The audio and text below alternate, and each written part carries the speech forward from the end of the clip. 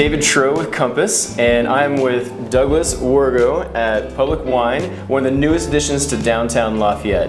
And so, Doug, I'm actually hoping you can kind of give us an idea of what the concept is behind Public Wine and what people can expect when they come visit you. Absolutely. So when we opened this shop up, I knew I definitely wanted to focus on European wine, but as we've sort of built out the selection, I found some really great domestic producers from the Western Hemisphere in general, but we still definitely do have a focus on European wine. The other thing that was really important to me is providing economically priced bottles. So nice. I don't like to say cheap wine, but affordable wine. Exactly. So we have 50 bottles under 20 bucks, a really wide selection under 30.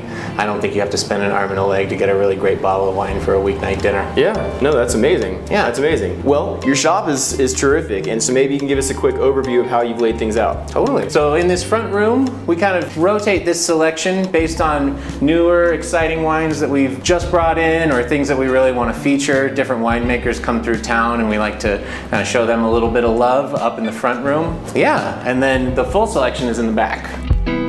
So the way I've got things organized back here is mostly geographically. European red wines are all along this back wall here, basically going from west to east. So we've got everything from Portugal all the way around to Greece and the country of Georgia. In the center here are all my New World reds, United States over here, and then an awful lot of South African, South American, New Zealand wines. So a little bit of something from all over the world. And then whites are behind you and over in the cooler to keep them cold. Excellent. So what actually brought you to decide on the location here in Lafayette? Well, my partner is originally from Colorado and she's lived in Lafayette for about 8 years. Oh. So when I moved out here, she knew the spot for sure. Finding this space was really what kind of took the idea of the project from just an idea that you talk about and kind of, you know, mull over to really something that we could actually make a reality. Very nice. Yeah. Very nice. And are there any kind of things that you've particularly enjoyed about Lafayette and the community that since you've been here? You know, it's been really great just getting to know people from Old Town. We've got a really nice kind of collection of regulars that come in. I get to know their taste and sort of walk them through our selection. And as far as, you know, things that are coming up with Public Wine, are there any things that you want to promote, kind of share that you do? Yeah, 100%. We do a weekly tasting every Thursday. It's always free. Happens at 4, runs until 6 o'clock. Very nice, very nice. Free wine is a hard thing to pass up. Every Thursday night. Every Thursday evening, yeah. We are in summertime. Yes. It's gotten very hot.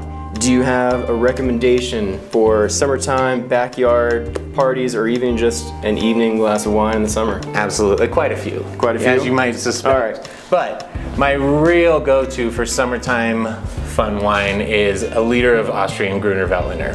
It's crisp, mineral driven, super refreshing. Then if you wanted to do something maybe for dinner, after the sun goes down, this is a Gamay and Pinot Noir blend from a winery called Pretel in Oregon. It's light enough to kind of keep you from getting too weighed down on a hot summer night, but still really light and refreshing. And finally, my personal favorite is Sancerre Rosé. Yeah. If I had to take one case of wine to a desert island, it would be this one. That's quite the testament for it. Yeah. Very good. Well, Doug, I mean, I love coming in here, like I said. I'm excited to see that you got a Thursday night wine tasting happening. Absolutely. And we're stoked that you're actually part of this community. So all right. Congratulations and welcome. Thanks. Yeah. I hope to see you at a tasting. Absolutely.